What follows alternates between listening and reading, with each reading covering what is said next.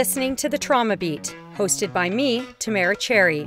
Check the show notes for anything that might activate your own trauma responses. And as always, like, subscribe, leave a comment. Do what you can if you like what you hear.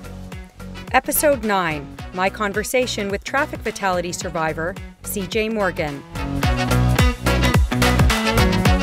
Start out, Cijay, by introducing yourself. How would you like to introduce yourself to whatever audience is seeing this? My name is Cijay Morgan. I live in Edmonton, Alberta. I'm a victim of impaired driving. My mother was killed in 2013 by a driver that had been drinking for 14 hours. Okay. I want to start out with one question I hadn't prepared you for, but you just made me think of it. You just referred to yourself as a victim of impaired driving. The terminology is different with every victim survivor. Are you intentionally calling yourself a victim versus a survivor, or do you go back and forth between the two? I think I'm a victim because, to me, I think of the survivors of it as people that have had to overcome injuries, or like maybe yeah, mostly people that have had to come. There's people that have had to totally rebuild their lives. There are parents of now they've got 50-year-old infants at home. Those ones I think are survivors. I think I'm a victim. Just if anything, I had to learn to say that. But just because it affected my life, but it didn't change my life. I didn't have to reconstruct my life at all. Right. All right. I think that's very valuable because the terminology piece is one that I think a lot of reporters aren't very cognizant of. So Yeah. I always like to say it's good to ask somebody how they want to be identified. Now, you mentioned in your survey that there was a lot of media attention of your mother's death and that your mother was often referred to as the little old lady or Edmonton Senior. Was that in the news reports that you were referring to, that she was referred to this way? Yeah, for the first while, Edmonton Senior seemed to be the headline. Edmonton Senior struck, senior citizen struck, senior citizen dies following, it was, and I said her age shouldn't, like what was wrong with saying pedestrian? Or even if they just said grandmother, though, of course, they wouldn't have known that she was. But senior citizen, people get this image of a little old lady tapping across the street with her cane, and they don't realize senior citizens now, they could outrun me in a lot of cases. And it just the age is so immaterial. Mhm. But somebody pointed out on the opposite side of the scale, what if they had been a 4-year-old? And I said, that is a different case. Mhm. Because with a child, everybody wants to hold the child that's hurting. And Mhm. that's not the same with an adult. But I think by the time you're 77, your age is not really relevant. Yeah, absolutely. So why don't you just tell me about your mother? Because obviously calling her Edmonton Senior, the little old lady, that that sort of, anonymized her. It served to anonymize her. So just tell us about your mother, Agnes. Well, she defied 77 years. She worked a lot of well, all of just about all of my life. She was hearing impaired, and that did not stop her at all. Her impairment defied all appliances and assistance until pretty close to the end of her life. She finally got hearing aids that worked for her, and she liked to describe herself as shy. She was up to any task. If they needed a representative at work to do something, she was there, particularly with the church. Mm-hmm. She was on so many committees that I used to put their church newsletter together. And at the end of every one of them, it said, ask Agnes, see Agnes, talk to Agnes, contact Agnes regarding this. And the last one of their newsletters I put together was after she died. I said, I'll keep doing the newsletters. And it was, we have an opening in this position and that position and this position and that position. So I think that she wasn't as shy as, and if she was, she worked very hard to overcome that. She was very gentle. Um, and that doesn't mean that we weren't in trouble. That just means that every time we were in trouble was a lesson more than, it didn't get dragged out or anything. But she was just everybody that remembers her, that's one of the things that they always say is, I just remember how gentle she was. And She she's just sounds a like a very lovely woman. she was amazing. And I said that she had Her Majesty's smile. She just and that was her resting face. When you see the Queen, and of course she has to smile. She's in public. But I would look at my mom when she was just sitting there reading the newspaper, and she would have this smile. And I said, "Oh, what are you reading?" And she's like, "Oh, I'm just reading about, you know." And sometimes it wasn't anything. It was just, "Oh, just reading about these people that were on a trip and they got attacked by a grizzly," you know. Oh, But it was oh, just her resting face was that smile. oh, that's very heartwarming. Thank you for sharing a little bit of your mom with us. I'm sure that you could talk for days and days about all of your Yeah, wonderful memories it's with her. people ask me about her, and I'm like, okay, don't just remember you asked. Yeah, exactly. Something else you referred to in your survey was the fact that the media, and this is very common, at least in North America media practices, but the fact that the media referred to her by her last name, Morgan, instead of Agnes. So why did this bother you? I think it takes away the uniqueness of a person. A person's whole name is their uniqueness, even though some people have the same name. I see a lot of people with my brother's name, but it's just one more thing that makes. That's why we give people first names.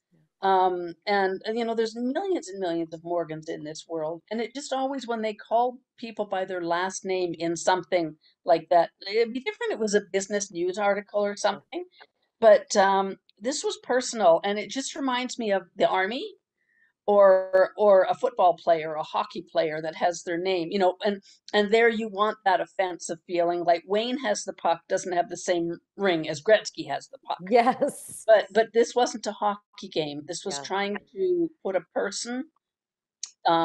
personality on a tragic story and naming her the same way you do a hockey player. Just, I don't know, it just bugged me. Yeah, no, I think that makes complete sense, and I'm so happy you raised that issue with me because I had not considered it until you did. Uh, but I've mentioned it to some other survivors since, and they all say yes, yes, exactly. And it's also in other countries, like we're originally from the UK. You don't know because I've been here too long, but it's always Miss or Mister, or now they use Ms. Even if it's a 10-year-old, Mm. they use Miss. And we're in a spot now where people say, well, my status doesn't matter to anybody, and maybe it doesn't, but I just think it just needs a little bit more care when you're Would talking about someone's heart. would you prefer Miss Morgan or Agnes, or like if they were to introduce her as Agnes Morgan in the first reference, then subsequently would you prefer Agnes or Miss Morgan? She was 77, so she was definitely Mrs. Morgan. Yeah. Being from the UK, I they when I go over there, I said I really like it because I'm Miss. Mm, But now, of course, the go-to is Ms. yeah. But no, somebody that's 77, unless they're like a rights fighter, they are definitely Mrs. And Okay. it wasn't too long ago. She was Mrs. Ian Morgan. She wasn't even Mrs. Agnes Morgan. Oh, okay. Okay. So that's a lesson in perhaps, asking the family, how would you like me to refer to your loved Very one? much, Yeah, very it can much be a so. very personal thing. And you raised such a good point about, there's so many people, especially here in Canada, that are from so many different parts of the world that can have so many different traditions. You mentioned a couple of negative things that happened with the media at the end of the trial. One of them was the picture that was taken from your Facebook. Can you tell me a little bit about that? Yeah, it was a, a lady. She kind of latched on to me the first day of the trial because the courtroom was very lopsided. It could have tipped over because Mm. he had tons of support and coworkers and family and there was me Wow. and so obviously naturally the press got the best seats on our side, the bride's side, as I called it. Yes. And so for the first day I was alone, and then for the rest of the time I just had a cousin that helped support me, and she wasn't available for the first day. Mm. And but so I was sitting there crying, and so she came over and she asked, you know, who I was and stuff like that, and she kind of like made me her bestie, Mm. and she did interview me at the end of each session, but at the end she after the sentencing, she emailed me and said, you know, it was nice meeting you. And she said, I hope you don't mind, but I went to your Facebook and took a couple of pictures. And it's like, well, I wish you'd asked because I could have supplied you with better pictures. Mhm. But also I said, well, you better hope that you didn't get pictures of my aunt, because they called them at church, they called them the sin twisters. You know, they're not twins, but they're a year apart and they apparently look identical. Wow. And so there's a lot of times my cousin and I, for a joke, used to sit with each other's mothers just to mess with people's minds. So I said, you better make sure that it's not my aunt, because that's going to be a surprise. And I don't think she ever used the pictures because Okay. I don't think she was sure. I think she was kind of second guessing who was in the picture. Oh, wow. So she didn't ask you then for a picture to send over? No, my Facebook is public, and I don't mind that because I'm a very boring person, and Okay. but but no, she didn't ask any. But you know, she said, "I hope you don't mind." And it's like, well, you didn't give me much of a Mhm. chance, because if she'd have asked me, I mean, I could have sent her some pictures. Yeah, absolutely. You had also mentioned, and I believe it was with the same reporter, but you mentioned that you were bothered by reporters' use of the word closure. Can you tell me about your conversations with the reporter about that word ahead of time and why that word is so problematic for you? It was the same. It was the same. I think she was the only one that really latched on, that made me feel like she thought she was family or something like that. I had asked her. She said, "Is there anything you don't want to touch on at the end?" And I said, "Just don't use the word closure." I said, "Everybody hates it. It's a word that gets thrown around um, needlessly. It's the same as people telling me she's an angel, or God needed her up there more than he needs her here. Or they especially do that with children. God needed another angel in his choir or something like that." And I said, I know you mean well, but it's things like this don't close. It's a wound that's got a band-aid on, so it's protected and it's not bleeding. But any day, at any time, a song, a smell, anything can just rip that band-aid off, and it's right back to the same injury on the first day. So I think closure is just something that people say to make themselves feel better. You close books, you close real estate deals, you know, but even doors that are closed can be open again. Yeah, You know, all it takes is the turn of a knob. So yeah. I think it's really an empty word when it comes to a lot of things, particularly matters of the heart. And I mean, speaking of opening those wounds again, there's been a lot of survivors that have told me that their wounds have been opened again by media coverage of similar cases, or even of their own cases that surfaces. How do you feel, CJ, when you watch media coverage of other impaired driving fatalities now? I try not to, but of course, there's always that first exposure. As soon as I see it, I have to hang on to something, because again, the world just starts spinning. So even if it's just my own hand, or the arm of a chair, or a piece of fabric, I just have to hang on to something for a minute to ground myself again, because I go through the whole process, not just that day, but all the people that died um, as a result. Like my dad just gave up and died. And so, you know, I think that I've lost both parents, and very lucky to be, you know, 50 years old before I lost even one. But then I can't, then I just get too angry. And because it's always like, oh, they've had 10 previous DUIs. And of course, it's hard to even know, to read who they've got for families. And I just I know what the family is going through, and I just want them to focus on themselves. But after the first, people like to tell me when there's an impaired driver crash or death. They seem to think that I want to know. But you don't? It's not vital to tell me.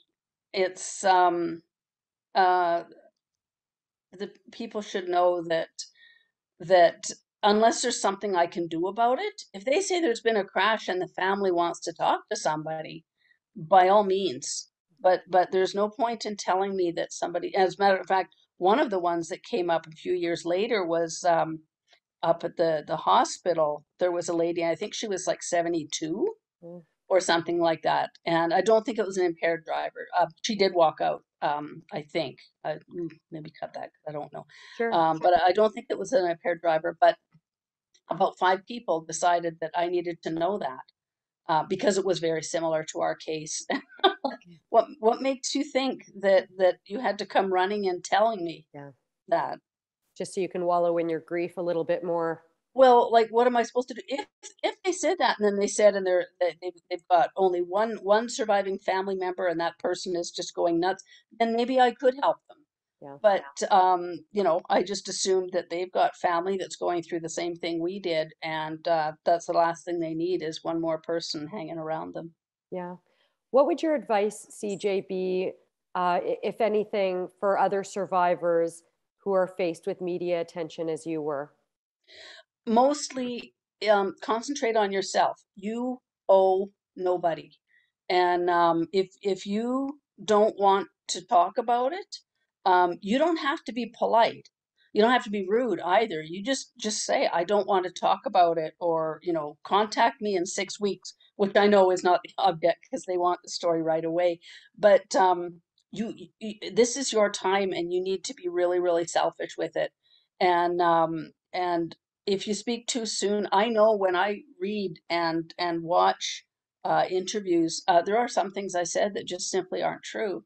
Mm. But because during the trial, I was operating on 90 minutes of sleep a night and a lot of coffee, Mhm. and so I know there's some things that they're inaccurate. So mostly, this is your time. And if closing all the curtains and doors and going into your basement is how you're going to handle it, then do that. You don't owe any interviews, appearances.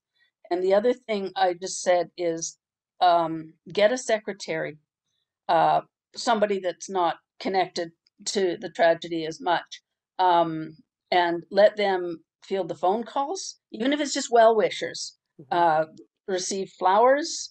And like the one reporter got hold of me the day after, and I can't remember how it happened, but anyway, I talked to her for a bit, and I was telling my cousin in Victoria, I said, I think the press is going to be the bigger problem. And he said, just tell them to call me. So from then on, I just handed them. He was military. He knew how to speak, and he was on the West Coast feeling helpless, and so he was our secretary, and I don't know how many contacted him or how many he spoke to, but it just the calls did not come to our house anymore. Good. I'm happy to hear that you had somebody who could support you in that way in the immediate aftermath. What about advice for people looking to support survivors with the media? And by those people, I'm referring to people who would be in professional roles where they're in contact with survivors. So it might be a traditional victim services person or a victim witness assistance program person. I know that's what they're called in Ontario. I'm not sure what they're called in Alberta, but somebody who sits with you in court, or even an investigator. What would your advice be for them in terms of how they could support you with the media? I don't know, like, investigators and stuff like that, if they've got work. We're just a case number, and it's sort of like a dentist. Your toothache is the biggest thing in your life, but you're just an hour out of his day, and he's got 10 more toothaches to take care of. So I don't know that investigators so much as far as victim support and stuff like that. Um, we I don't know where the breakdown is. We've got the victim support that we have through Edmonton Public and stuff, the police. They were very good, but it's very scant. Mhm. And I believe they're voluntary. And I don't know if they get training. So they're not the kind that compares your situation to the death of a pet, but they haven't been given the tools. I think it's really important that people get trained on how to do that. Yeah. Yeah, I think that you're right. I think that most victim services organizations across Canada are staffed by volunteers. I know in Toronto, there are a small number of paid employees, but the majority of people who go out, from my understanding, to go meet with survivors in the immediate aftermath of a traumatic loss, for example, are volunteers. So Thank you for that advice. A lot of what you've said today, CJ, I'm sure will be so helpful to any journalist who's watching this interview, but do you have any other advice you'd like to offer to journalists who are maybe looking to support survivors in the news coverage of their case? I think it's a great idea to even in the courses that you take to become a journalist, have a professional come in and teach a few classes, give a few pointers. Call me, call someone that's been through it, and because if you're going to be a journalist, your focus is get that story, and often you don't think of careless language and giving people space and stuff like that. So I think it should be a couple of days of the class is taught in any journalism dealing with, and stop asking things like how is your family doing and stuff like that. Why not ask how is your family doing? Just because Um, it's obvious.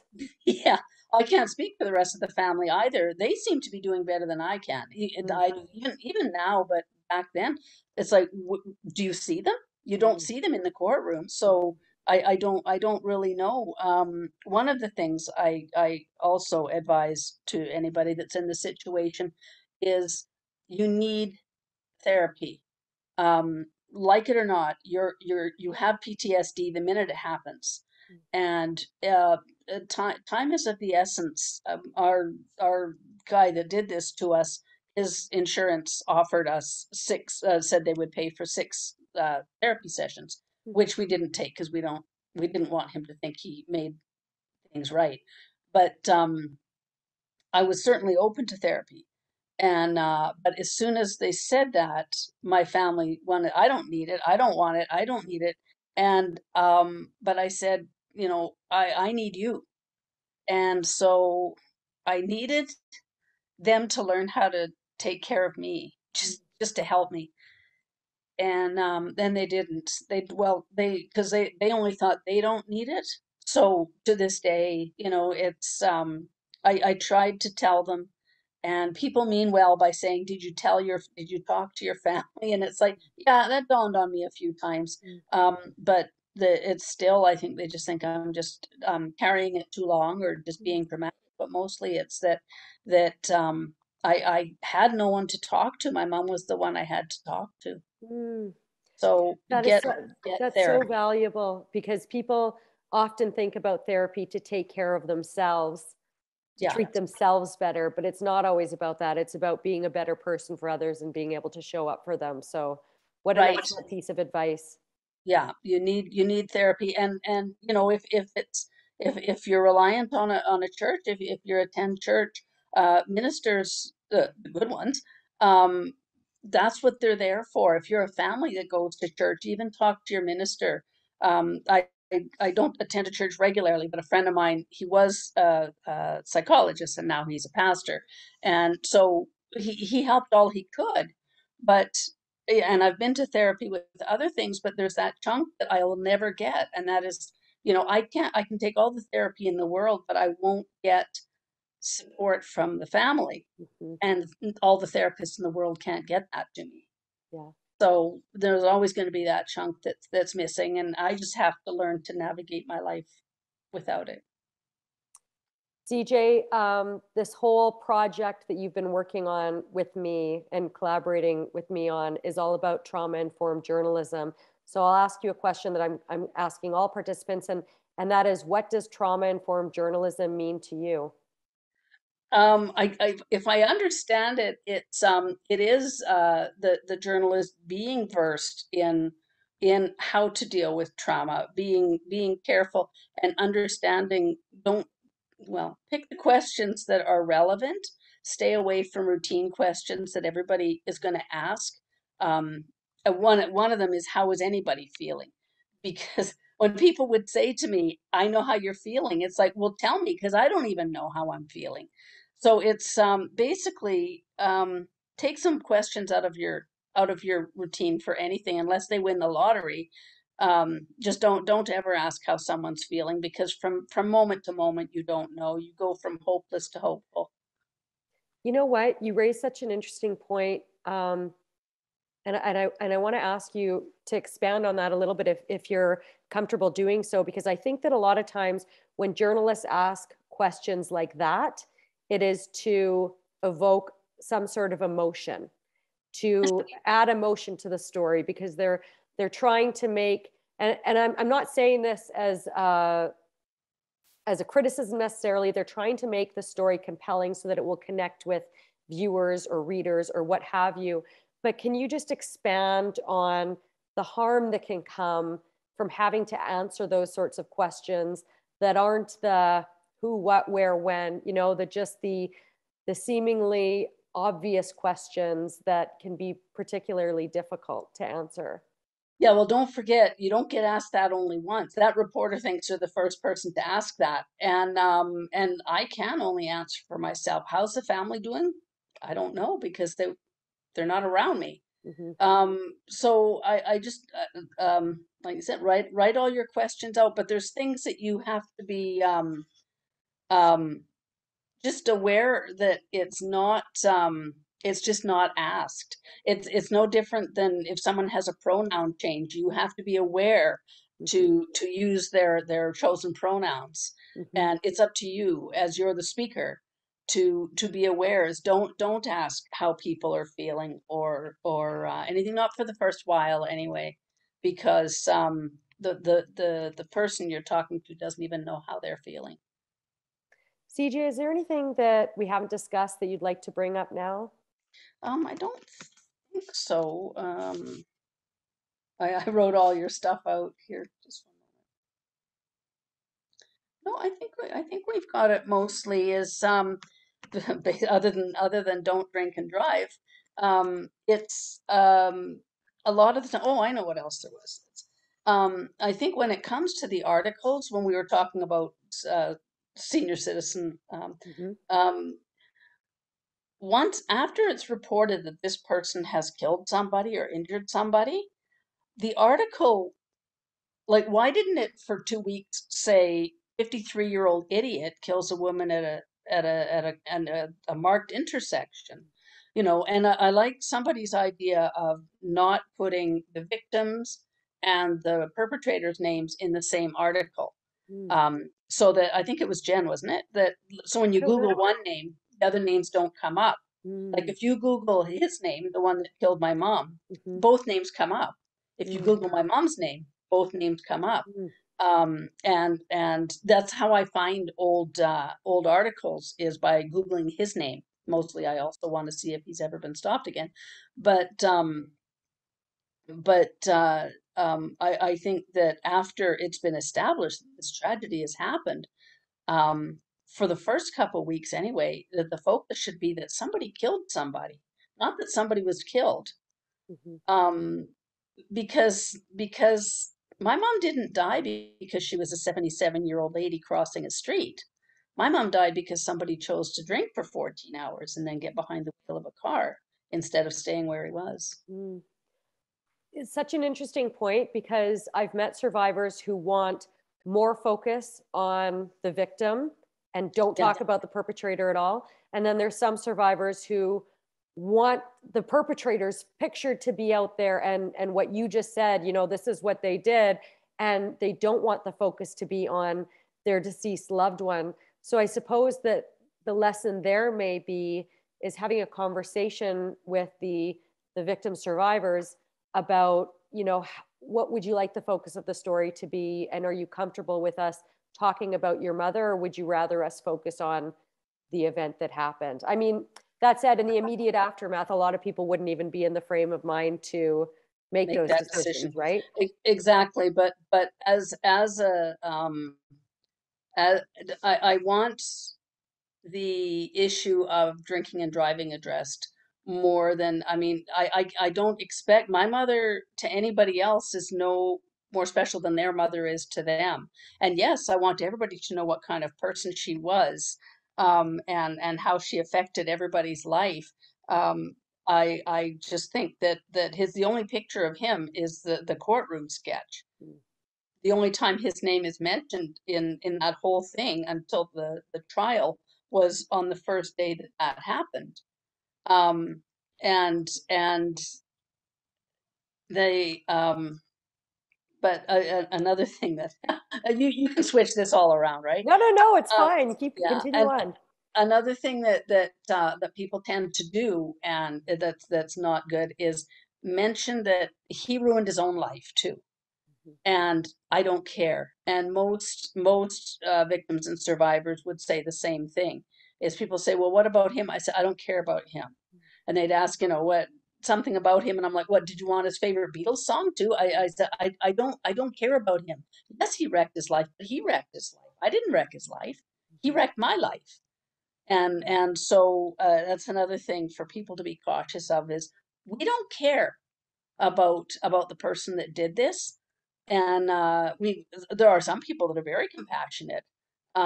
Yeah, I'd like to talk to him because he took absolutely no accountability. Mm. And his demeanor in court was, "Oh, poor me." And what's going to happen to my daughter? I'm a single father, but his daughter was like 23. Mm. So there was a lot of focus on him ruining his own life, and I don't care about his life, and most of my family doesn't care about his life either. Do you think, CJ, that some of the harm that came from how some of the stories were told in your mother's case could have been mitigated if there was somebody to walk you through the media process to prepare you for it? These are the sorts of things that you'll see. This is the reason they use last names, not first names, that sort of thing. It could, they might, it might. So sort of have a mentor, like see, that's all the stuff that victim services could do with training, is get somebody to the family as soon as possible. And yeah, because I had fantastic, the prosecutor and the paralegal and some of them from MAD that did prepare me for everything in court. And this is what's going to happen. It blew it out the window because the defense lawyer was such a putz. He basically buried his own client. But they said, don't expect it to look like it is on TV. Don't expect it to move quickly. You can get up and leave anytime you want. Just show respect to the court, and anytime you want to get out, get out. And they were really, even the settlement lawyer for the civil suit, he doesn't have to, but he said, "I will come to court with you if you want."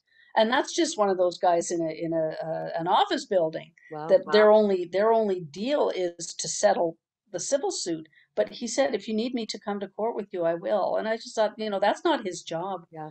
So it would be great if they could train victim services to have people like that. Yeah. That understand the process and can guide you through it. And answer every question. So it doesn't have to wait. I didn't get any questions answered until we got a paralegal.